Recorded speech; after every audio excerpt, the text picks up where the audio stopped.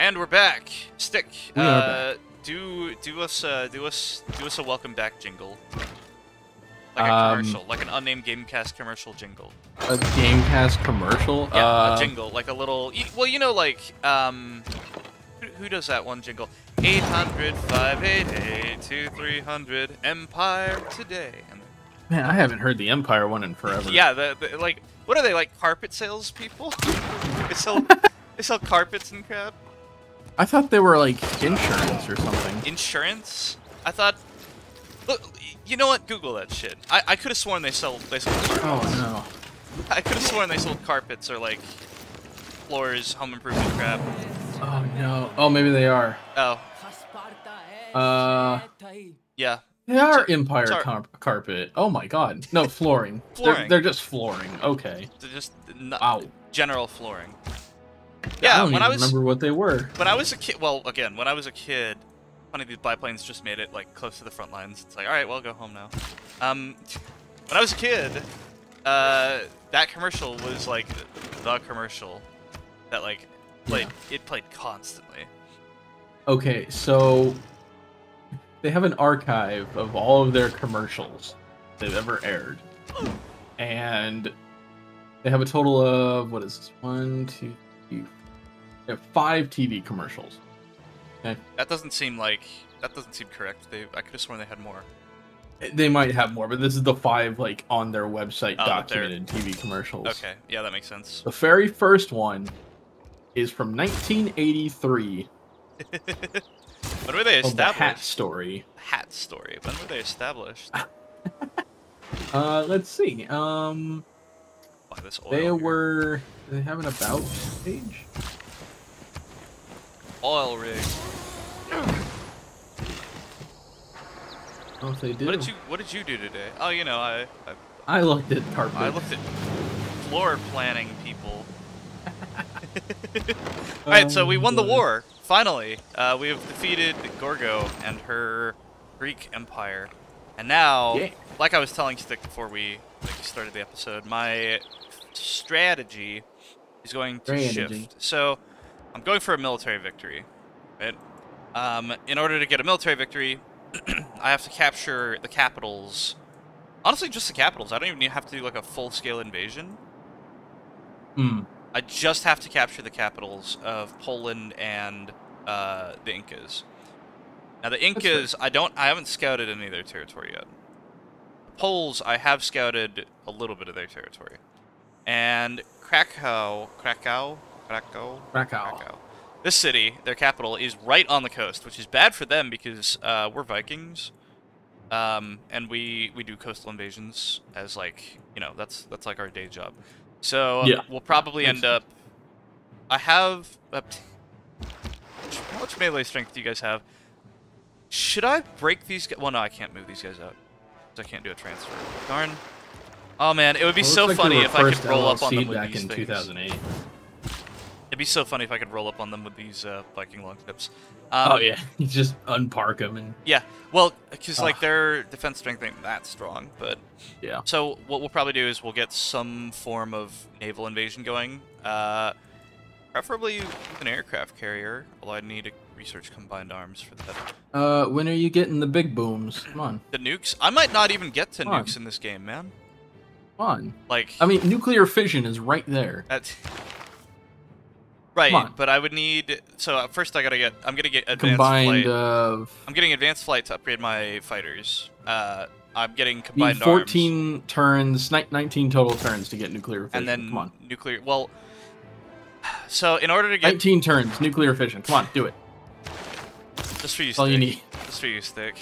Well, okay, so it's not enough to just research nuclear fission. I also have to get a uranium mine to actually get uranium for the nuclear devices.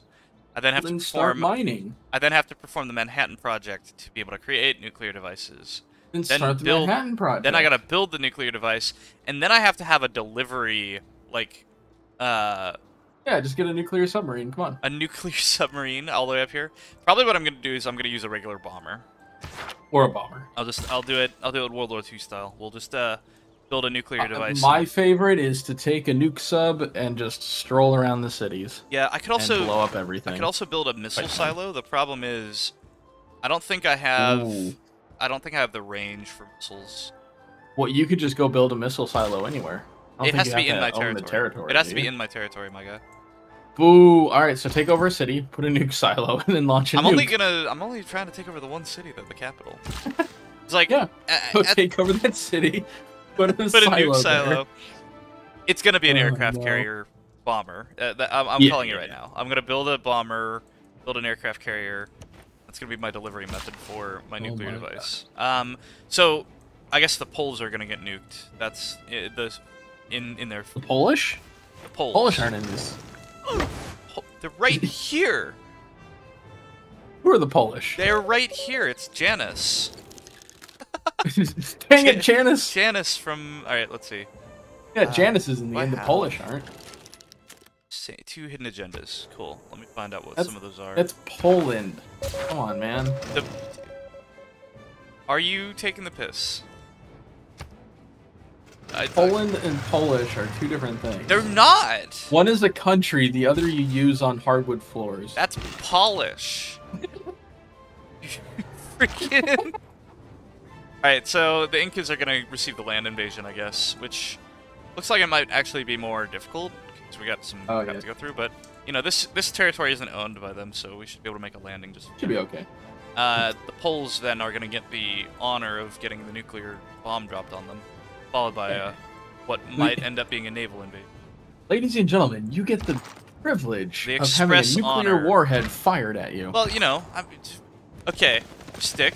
How many countries in history have had nuclear warheads fired at them? Let's see. 3. There's only been 3. Yeah. Yep. There's been 3 countries that have had nuclear detonations in their borders. To my knowledge, at least. Russia fired some at themselves for testing. Which was brilliant. For testing. The United States fired some at themselves, again, for testing. And then Japan had some fired at them during World War II for testing, again. Yeah. And then it could have turned into 4, but, you know. Yeah. Cuba. Cuba. Let's see. South on that. Yeah. Dang it, man. Have you seen those videos of like the nuclear like what to do in a nuclear attack? Like they made these videos for schools so that way kids could know what to do if the nuclear sirens went out. Wasn't it like hide under a desk, hide under a desk, explosion, and pray for the sweet release of death? And there were certain rooms in schools and other buildings designated as a fallout shelter. Ah, I see. I remember seeing a bunch of those when I was in Korea. The bunkers that they had, but those were like just regular bomb shelters that could also be fallout shelters. Yes, they were like lined with some sort of treatment and crap. One of the most interesting things, and I don't remember the exact story, but there was like a school that built a nuclear fallout shelter in the basement. Real quick. Hi. What is this, boy? Wounded warrior from the ancient era. I'm going to hit you with need a rocket launcher. I have stick. Big stick. Like, oh man. Oh, you have bomb. Those poor cosplayers. They have no idea what hit them. They were just at the Ren Fair, and then suddenly someone just came up and blasted them in the face. I'm gonna wait until I get destroyers to get the caravels upgraded. Yeah. I don't really want to burn coal because, you know, that's what when you're doing a military invasion. What else do you do with coal? You burn it. Well, okay, when you're doing a military invasion, the last thing that you want to happen is climate change. Really? Is that the last thing that you want to I'm already burning a lot of coal, alright, man? Like, if I'm... Well, okay, think of it long term, right? If I'm gonna rule the world, I don't want it to be like a crappy world, you don't want the world to be gone. I want it to be like a good world. So, like, you gotta think long term. And, you know, long term, I want... Not horrible climate change. I want good world to rule over. Wasn't there a game that we played where I was basically the sole contributor of all nuclear, or not, of all global warming? Both you and Blonde. So I Blonde played was pretty up there too. I yeah. played a game with Blonde, like where it was just me and Blonde playing together, and she was doing her best to wreck the climate for whatever reason. Not even as like an accidental, like oh I'm wrecking the climate. It was I'm doing it on purpose. Doing it on purpose. Wrecking the planet, and my economy was so my like production and all that was so top tier that I was able to recapture all of the carbon that she was pumping out from all of her fucking coal factories and shit. She's like, no, climate change is my military strategy. I'm like, why is climate change your military strategy? He's like, well, if I flood, why take over the city whenever you can just flood it? If I raise the sea level enough to where everything is flooded, then all of their coastal cities will drown. I'm like, that's a horrible military strategy. I mean, talk about playing the game for the long term, but like, it's the long game, yeah. Yeah, but like, damn, like, I hope that you have your own flood walls, which I guess she did. What kind of psychopath are you? This is how you get your sick kicks. So these Some people just want to watch the world drown. Yeah. So these are our top tier governments, modern tier governments. I don't have to get these. I will get communism, not because I'm gonna switch to communism, but because, well, okay. And this is something I love about like Civ 6, the different policies that are associated with the governments. Like I can still be kind of communist. You can be a little bit communist. Be a little communist, It probably in real life it'd probably like get me voted out of power or whatever, but. Like, oh my god, how dare you? Okay, guys, we're just dipping our toes in communism. We're not going full communism. Diet communism. Yeah. Well, that's just socialism. No politics on this channel, Stick. Yeah, okay. We're gonna get into like a big old debate. Someone in the comments is gonna call us out and be like, actually, the gateway drug to communism is gangster rap. And we're like, oh no, what? not Amish Paradise. Amish Paradise is about as far from gangster rap as you can get. What are you talking about? I know it's a parody, but like, it's a parody. That's about. Could you imagine if that was the anthem for gangsters? That's Amish Paradise. Yeah, that's the gold standard for gangster rap. Is Weird Al Yankovic. So I walk through the forest where I Weird Al is awesome. There was I don't know which music video awards or whatever it was, but he did he presented an award along with what's his name? Thought video about it. The guy that had like all the crazy hair, was it Jay guy that had he was a rapper. Guy that had the crazy hair. Boy, that narrows it down. Yeah. There's a lot of people in history who've had crazy 50 hair. Cent? No, it wasn't 50 Cent. You talking about specifically a rapper that had crazy hair?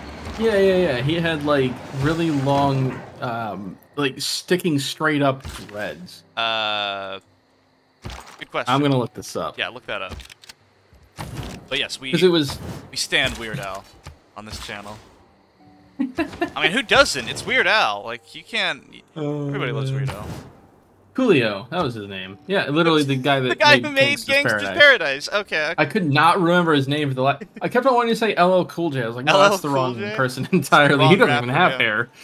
He doesn't even have hair. All right, so talk to me about this interview. Well, it wasn't an interview. He was presenting a music award. Uh-huh. And he basically wore the same hairstyle as Coolio. And Coolio was like, yeah, okay, sure, why not? It's being straight up copied. Check me out. We have regular, like, World War II era fighters now. Wait. Can you believe that album, Bad Hair Day, was back in 1996? Sorry, it was released when? I couldn't hear you over the rocket launchers. Amish Paradise, which was in Bad Hair Day, was an album made in 1996. 1996. Dang, I'm old. And that album... I'm not that old. Hit number 14 in the top 200 chart. Didn't that, like, get him into a spot of controversy? Like, because Coolio was upset that his, like... his thing was remixed or parodied? He was initially upset about it. He was like, "Yeah, I don't like it being appropriated to a parody because it's like about the struggle of yada blah blah blah." And then it gets Not getting into it here. It gets turned into like I mean, making fun of the Amish. Okay. It's about the Amish struggle of not having like telephones and crap. Sure. But eventually Coolio was like, "Yeah, no, I was completely out of line there. I'm sorry." It's a Weird Al Yankovic parody. You can't be upset about that. Yeah. Everybody. Now there was one song that I know Weird Al was going to make with Michael Jackson's parody of it was one about like we all need to get along or something like that. I don't remember the song. There was one where it was like, I don't want that message of the song being twisted because it's kind of like my call to action anthem. Magnum, okay, that makes more sense. Magnum opus. Yeah. I don't know. My favorite. Okay, so two things that Weird Al has done that live rent free in my head. Number one is the Hamilton polka because it's the Hamilton polka, and he does he does the fast part for both of the fast parts of the song. He does the guns and ships, and he does the Washington on your side like fast parts. The only one that he's missing. Very good at singing quickly. The only one that he's missing would be like the Satisfied one from Angelica, but I don't know if Weird Al wants to sing about his undying love for Alexander Hamilton. I mean, it kind of sounds on par for him though. It's just a little weird. Point being, no, like, and I got turned into a Hamilton fan when I was in Korea. There was nothing else to do. My girlfriend at the time, which my ex-girlfriend, it's such a like negative connotation. Like, oh, it's my ex-girlfriend. Like, no, she's a fucking lovely person. It just didn't work out between us. But yeah, my ex-girlfriend, she was like, "Hey, you should check out Hamilton," and I was like, maybe eventually. But then on this one long bus ride, it was like a 3-hour bus ride, and I didn't have shit else to do, so I'm like, all right, fine, let's listen to this. It is amazing. Shut up, Janice. I'm talking about Hamilton. It's Janice, be quiet. Anyway, Weird Al Yankovic did the Hamilton polka. Also, he works a lot with Shmo Yoho, the YouTube channel, who remixed the presidential debate. I know he said no. Yes. I know he said no politics on this channel, but he's remixed like the last few presidential debates. Yes. And it's makes him into weird songs. Makes him into songs, which makes him so much more consumable. He does the bad lip reading too, doesn't he? Does he? I haven't seen that. If he does, I haven't seen that. But like, just the man's talented, and also does a lot of funny crap that makes the world like not as horrible as a place. Oh no, he doesn't. He doesn't do the bad lip reading. Because like he makes. But he songifies a lot of stuff that just makes no sense. Where on earth? Wait, do I have to be? Oh no, I have to be a communism to a communist. I have to be a communist state to get that. Dang it, man! All right, whatever. We'll see about the work. My favorite Weird Al song is White and Nerdy. White and Nerdy, that is a classic. Absolute banger. When did that come out? White and Nerdy came out in... let's see. It came out in... Oh my god. 2006. That's a lot more recent than I thought. I thought that was older. Yeah. White and Nerdy. But obviously it's... which is, a parody of...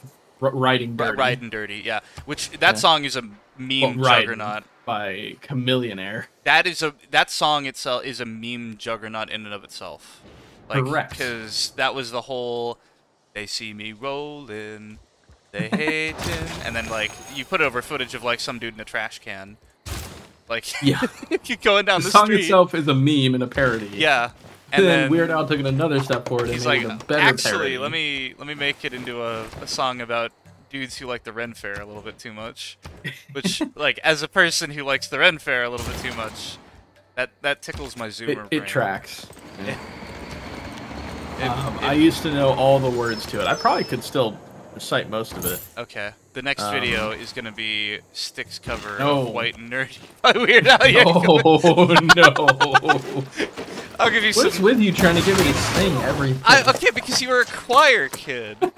I've heard you. Did you know air quote, that like, before jokingly. Key and Peele got very, very popular, they were actually in that music video. They were in White and Nerdy music video? They are in White and Nerdy. That's awesome. Yep. Yeah, they roll up in the car and they see him waving while mowing the lawn, and that's they're Key just and like, "Oh Peele, my god, really? that's Key and Peele." I yeah. didn't know that. Wow. Okay. I mean, shit. Also, I got the wrong spy mission. Whoops. But hey, he didn't die. Shoot. That's pretty stinking cool. Yeah. Key and Peele did Epic Rap Battles of History, Michael Jordan versus Muhammad Ali, which is one of my favorites because of how, like, I mean, the rapping is amazing, but the beat is like top tier. That is some funky shit. I love that, like. To fight for something. Okay, cool. So we got aircraft carriers, destroyers. Like, in the background, the game has basically become, like, happening in the background. I'm preparing for a military invasion, but, like, you know, that's boring. Military invasion? Boo. What do I need to get? I need a seaport, don't I? Be able to buy. Let me start spending money, right? If I'm gonna end the game soon, which I hopefully am, I need to start spending copious amounts of money on aircraft and crap. Because we have our aircraft carrier researched, and I wish that this was something that you could do in real life, where if you don't have, like, you just research a brand new technology, and then I immediately throw a crap ton of money at it, and we get a free one. Like, you know, scientists have discovered that, like, you can use AI to make, I don't know, whatever frickin' crazy theoretical science, like, and then so the government just throws a crap ton of money at it, and it just happens. It just works. It just immediately is like, by the way, so I need a second aircraft carrier, don't I? Do you have a seaport? No. Stavanger, And we should probably take a break. Let me buy this. I've not been watching carrier. the time very long. Not very well. Let me buy this. Oh, did I actually freaking run out of money? You did. No. Okay. I have 1,054. Yeah, that's because this destroyer is sitting here, and I can't stack them. So all right, cool. Yep. Eventually I'll get enough. Honestly, making me money. But yeah, let's take a break. We will prepare for the invasion of the Inca and the bombing of the Polish. Oh no.